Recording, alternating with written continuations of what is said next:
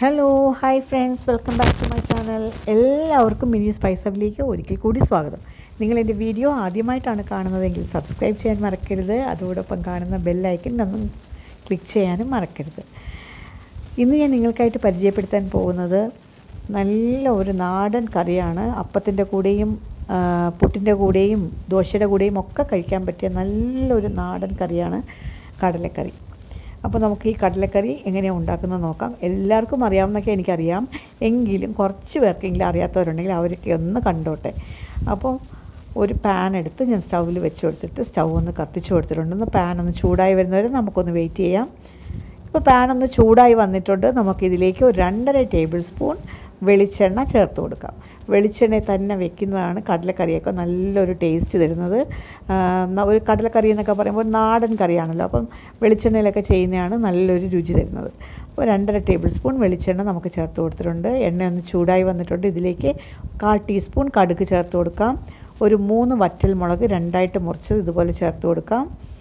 പിന്നെ ഞാനൊരു 30 ചെറിയ ഉള്ളി എടുത്തിട്ടുണ്ട്. ഈ 30 ചെറിയ ഉള്ളി, ഒരു ചെറിയ ഉള്ളി 2ആയിട്ട് ഇങ്ങനെ നടുക്കൂടെ ഒന്ന് പിളർന്നതിന് ശേഷം ഇതുപോലെ ഒന്ന് മുറിച്ചതിന് ശേഷം നമുക്ക് ഇട്ട് കൊടുക്കാം. ഒരു 30 ചെറിയ ഉള്ളി, മീഡിയം സൈസ് ചെറിയ ഉള്ളിയാണ് ഞാൻ എനിക്ക് എടുത്തിട്ടുള്ളത്. വലുതാണെങ്കിൽ ഒരു 20 എണ്ണം മതിയാവും. ഇതൊരു മീഡിയം സൈസായിട്ട് 30 എണ്ണം ഞാൻ എടുത്തിട്ടുണ്ട്. കടലക്കറിക്ക് ചുമന്നുള്ളി നല്ലൊരു ടേസ്റ്റ്, അതിനൊരു പ്രധാന ഘടകമാണത്. ചുമന്നുള്ളി ഇട്ടിട്ട് തന്നെ വെക്കണം. സവാള ചേർത്താൽ അത്രത്തോളം ടേസ്റ്റ് വരില്ല. ചെറിയ ഉള്ളിയാണ് ചേർക്കേണ്ടത്. അപ്പോൾ നന്നായിട്ട് ഒരു ഗോൾഡൻ ബ്രൗൺ ആകുന്നത് വരെ നമുക്കിതൊന്ന് വഴറ്റിയെടുക്കണം. ഒരു ചെറിയ കഷ്ണം ഇഞ്ചി ഇതുപോലെ നീളത്തിലരിഞ്ഞ് നമുക്ക് ചേർത്ത് കൊടുക്കാം. പിന്നെ ഒരു 8 അല്ലി വെളുത്തുള്ളി മതിയാവും.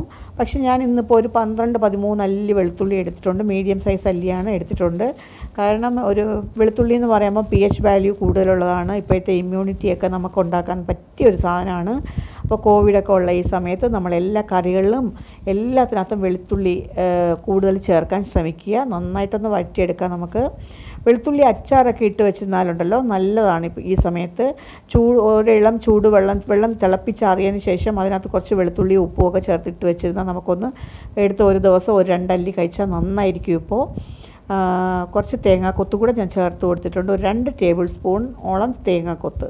കടലക്കറിയുടെ ഒരു പ്രധാന ഇൻഗ്രീഡിയൻ്റ് ആണ് കേട്ടോ തേങ്ങാക്കൊത്ത് ഇതൊക്കെ ഇട്ട് കടലക്കറി വെച്ചാൽ നല്ലൊരു ടേസ്റ്റാണ്. അപ്പം തേങ്ങാക്കൊത്ത് ഒരു 2 ടേബിൾ സ്പൂൺ ഹീപ്പായിട്ട് നിറച്ച് ഞാൻ അരിഞ്ഞ് വെച്ചിട്ടുണ്ടായിരുന്നു, അതുകൂടെ ചേർത്ത് കൊടുത്തു. അപ്പോൾ ഉള്ളിയൊക്കെ ഒന്ന് വാടി വന്നിട്ട് ഇതിലേക്ക് ഒരു 1/2 ടീസ്പൂൺ മഞ്ഞൾപ്പൊടി ചേർത്ത് കൊടുത്തു. പിന്നെ ഒരു 2 ടീസ്പൂൺ മുളക് പൊടി, 2 ടീസ്പൂൺ മുളക്. ഒരു 200 ഗ്രാം കടലയാണ് ഞാൻ എടുത്തിട്ടുള്ളത് കേട്ടോ. അപ്പോൾ അതിൻ്റെ ഒരു കണക്കാണ് ഞാൻ ഈ പറയുന്നത്. 3 ടീസ്പൂൺ മല്ലിപ്പൊടി. അപ്പോൾ 2 ടീസ്പൂൺ മുളക് പൊടിയെങ്കിൽ 3 ടീസ്പൂൺ മല്ലിപ്പൊടി. കടലക്കറിക്ക് അങ്ങനെ ഒരു കണക്കാണ്, കാരണം മല്ലിപ്പൊടി മുന്തി നിൽക്കണം. പിന്നെ ഒരു 1/2 ടീസ്പൂൺ ഗരം മസാല പൗഡറാണ് ഇപ്പോൾ ഞാൻ ചേർത്ത് കൊടുത്തത്. 1/2 ടീസ്പൂൺ ഗരം മസാല പൗഡർ. അപ്പോൾ ഇത്രയും കൂടി ചേർത്ത് കൊടുത്ത് നന്നായിട്ട് നമുക്കൊന്ന് വഴറ്റിയെടുക്കാം. ഈ സ്പൈസസ്, ഈ പൊടികളുടെയൊക്കെ പച്ചമണം മാറുന്നത് വരെ, എണ്ണയൊക്കെ ഒന്ന് തെളിയുന്നത് വരെ നമുക്ക് വഴറ്റി കൊടുക്കാം. കുറച്ച് കറിവേപ്പിലയും കൂടി ഇട്ട് കൊടുക്കാം. എന്നിട്ട് നന്നായിട്ടൊന്ന് വഴറ്റിയെടുക്കാം. ഒരു ഇൻ ബിറ്റ്വീൻ സിമ്മിനും മീഡിയത്തിനും ഇടയ്ക്ക് ഒരു ഫ്ലെയിം വെച്ചിട്ട് വേണം ചെയ്യാൻ, അല്ലെങ്കിൽ പെട്ടെന്ന് ഈ പൊടിയൊക്കെ കറി അങ്ങ് കരിഞ്ഞു പോകും. ഒരു ചെറിയ ഫ്ലെയിമിലിട്ട് സിമ്മിനും മീഡിയത്തിനും ഇടയ്ക്കുള്ളൊരു ഫ്ലെയിമിലിട്ടിട്ട് നമുക്ക് നന്നായിട്ടൊന്ന് ഇളക്കി കൊടുത്തുകൊണ്ടേ ഇരിക്കണം. നന്നായിട്ടൊന്ന് ഒന്ന് മൂത്ത് വരണം. അത് എന്ന് വെച്ചാൽ അങ്ങ് ഒത്തിരി മൂത്ത് പോകരുത്, പച്ചമണമൊക്കെ ഒന്ന് മാറി വരണം. ഇപ്പോൾ ദാണ്ടെ നമ്മുടെ മസാലയൊക്കെ നന്നായിട്ടൊന്ന് മൂത്തിട്ടുണ്ട്. ദാണ്ടെ എണ്ണയൊക്കെ തെളിഞ്ഞ് വന്നിട്ടുണ്ട്, സൈഡിൽ കൂടെ കാണുന്നുണ്ടല്ലോ, കണ്ടോ. അപ്പോൾ ഇനി ഞാനൊരു 200 ഗ്രാം കടല തലേദിവസം രാത്രി ഇപ്പം ഞാൻ വെള്ളത്തിലിട്ട് വെച്ചിരുന്നതാണ്. ഇന്നിപ്പോൾ രാവിലെ 7:30 മണിക്കാണ് ഞാനിത് എടുത്തത്. അപ്പം തലേദിവസമേ കുതിർത്തിട്ടുന്ന കടല ഞാനൊരു 2.5 കപ്പ് വെള്ളം ഒഴിച്ചിട്ടുണ്ട്. വെള്ളം ഒഴിച്ച് ഉപ്പും ഇട്ട് കുക്കറിൽ ഒരു 5 വിസിൽ വരെ ഞാൻ വേവിച്ചു. നല്ലതായിട്ടൊന്ന് വെന്ത് കിട്ടണം. അപ്പം 5 വിസിൽ വരെ ഞാൻ കേൾപ്പിച്ചിട്ടുണ്ടായിരുന്നു. ദാണ്ടെ കടല വേവിച്ച വെള്ളമാണ്. ഈ വെള്ളം ചേർത്താണ് നമ്മൾ കടലക്കറി വെക്കുന്നത്. ആ വെള്ളം കളയാൻ പാടില്ല കേട്ടോ. അതുകൊണ്ട് 2.5 കപ്പ് വെള്ളത്തോളം ഞാൻ ഒഴിച്ചിട്ടുണ്ടായിരുന്നു. അപ്പോൾ നമ്മൾ ഈ കടലയും കൂടെ ചേർത്തിട്ട് നല്ലതായിട്ട് ഈ മസാലയ്ക്കകത്ത് ഈ കടലയെല്ലാം കൂടെ ഒന്ന് മിക്സ് ചെയ്തെടുക്കാം.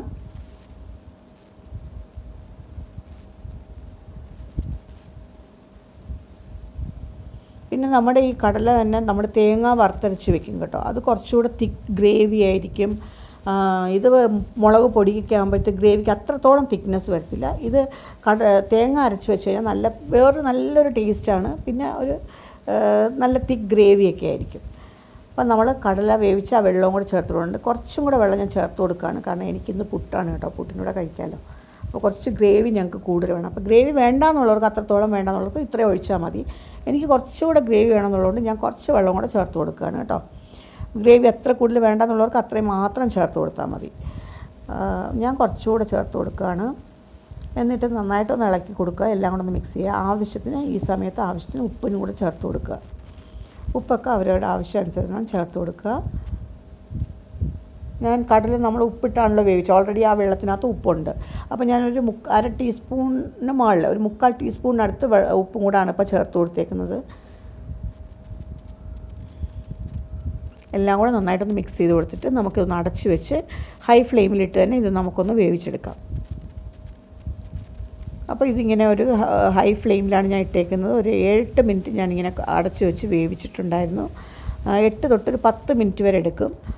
ഇപ്പോൾ കണ്ട നന്നായിട്ട് തിളച്ച് നല്ലതായിട്ട് ചാറൊക്കെ ഒന്ന് കുറുകി കറക്റ്റ് പരുവത്തിനായിട്ട് വന്നിട്ടുണ്ട്. ഇനി നമുക്കൊരു 3 മിനിറ്റ് 4 മിനിറ്റ് 3 മിനിറ്റ് മതിയാവും. നമുക്ക് സിമ്മിലാക്കി കൊടുത്തിട്ട് ഇതൊന്ന് പകുതി അടപ്പൊന്ന് തുറന്ന് വെച്ചിട്ട് ഒന്ന് എണ്ണ തെളിയിച്ചെടുക്കണം. ഇപ്പോൾ കറക്റ്റായിട്ട് എനിക്ക് ഇത്രയും ഗ്രേവി ഇത്രയും കൂടുതൽ വേണ്ടാന്നുള്ളവർ കുറച്ചുകൂടെ ഒന്ന് പറ്റിച്ചെടുത്തോളൂ, കുഴപ്പമില്ല. എനിക്ക് കുറച്ച് ഗ്രേവി വേണമെന്നുള്ളതുകൊണ്ടാണ് ഞാനിങ്ങനെ എടുത്തത്. കുറച്ചുകൂടെ കുറുക്കിയെടുക്കണമെന്നുണ്ടെങ്കിൽ കുറച്ച് നേരം കൂടെ തിളപ്പിച്ച് ഒന്ന് വറ്റിച്ചെടുക്കുക. അപ്പോൾ ഓക്കെ, ഇപ്പോൾ എണ്ണയൊക്കെ ഒന്ന് തെളിഞ്ഞ് വന്നിട്ട് 3 മിനിറ്റ് ഞാൻ അടപ്പ് പകുതി തുറന്ന് വെച്ച് വേവിച്ച് എണ്ണയൊക്കെ നല്ലതായിട്ട് തെളിഞ്ഞ് വന്നിട്ടുണ്ട്. സ്റ്റൗ ഞാൻ ഓഫാക്കി കൊടുത്ത് കുറച്ച് കറിവേപ്പിലയും കൂടെ ഞാൻ ഈ സമയത്ത് ഇട്ട് കൊടുത്തിട്ടുണ്ട്. അപ്പോൾ നമ്മുടെ കടലക്കറി, നല്ല രുചിയേറിയ കടലക്കറി ഇവിടെ റെഡി ആയിട്ടുണ്ട്. കണ്ടോ, വളരെ എളുപ്പമാണ്. കടല ഒന്ന് വേവിച്ച് കഴിഞ്ഞാൽ പിന്നെ കൂടുതലൊന്നും, ഉള്ളി, ഇഞ്ചി, വെളുത്തുള്ളി ഇതെല്ലാം തന്നെ നല്ലതാണ്. വെളുത്തുള്ളി ഇപ്പോൾ കൂടുതലായിട്ട് നിങ്ങൾ ഉപയോഗിക്കുക. എല്ലാ കറികളിനകത്തും വെളുത്തുള്ളി ഉൾപ്പെടുത്താൻ ശ്രമിക്കുക. പിന്നെ വെളുത്തുള്ളി ഇതുപോലെ തിളപ്പിച്ചാറിയ വെള്ളത്തിൽ കുറച്ച് വെളുത്തുള്ളിയൊക്കെ പൊളിച്ച് ഇട്ട് ഉപ്പൊക്കെ ഇട്ട് വെച്ചിരുന്നാൽ നമുക്ക് അച്ചാർ പോലെ, വിനിഗർ ഒഴിക്കണ്ട. ഒഴിച്ചാൽ കുറച്ച് ദിവസം ഇരിക്കുമെന്ന് പറയും, പക്ഷേ എങ്കിലും ഒഴിക്കാതിരുന്നാൽ അത്രത്തോളം നല്ലതാണ്. അതല്ല, കുറച്ച് ദിവസം കൂടുതൽ ഇരിക്കണം. നമ്മളൊരു 5 ദിവസത്തേക്ക് ഉണ്ടാക്കി വെച്ചാൽ മതിയല്ലോ. അപ്പോഴത്തേക്ക് നമുക്ക് ആ വെളുത്തുള്ളി ഒരു ദിവസം 2 അല്ലി വീതം കഴിച്ചാൽ ഇപ്പോഴത്തെ കോവിഡിൻ്റെയൊക്കെ ഇതിൽ നമുക്ക് ഇമ്മ്യൂണിറ്റി നന്നായിട്ട് കൂടുതൽ, pH വാല്യൂ ഒരുപാടുള്ള സാധനമാണ് വെളുത്തുള്ളി. അപ്പോൾ നല്ല ടേസ്റ്റോട് കൂടിയ നമ്മുടെ കടലക്കറി, നാടൻ കടലക്കറി, അപ്പത്തിൻ്റെ കൂടെയും പുട്ടിൻ്റെ കൂടെയും ഈവൻ ദോശയുടെ കൂടെ ആണെങ്കിൽ പോലും നല്ലൊരു സൈഡ് ഡിഷാണിത്. അപ്പം എല്ലാവരും ട്രൈ ചെയ്ത് നോക്കുക. റിച്ച് ഇൻ പ്രോട്ടീനാണ് കടലയെന്ന് പറയുന്നത്. അപ്പോൾ എല്ലാവരും ഒന്ന് ട്രൈ ചെയ്ത് നോക്കുക. ഇഷ്ടപ്പെട്ടിട്ടുണ്ടെങ്കിൽ ലൈക്ക് ചെയ്യാനും ഷെയർ ചെയ്യാനും മറക്കരുത്. ഇതുവരെ സബ്സ്ക്രൈബ് ചെയ്യാത്തവരുണ്ടെങ്കിൽ പ്ലീസ് സബ്സ്ക്രൈബ് ചെയ്യുക. ഇനിയും നല്ല നല്ല വീഡിയോസും നല്ല നല്ല റെസിപ്പീസുമായിട്ട് അടുത്തൊരു എപ്പിസോഡിൽ കാണുന്നവരെ till then take care and by.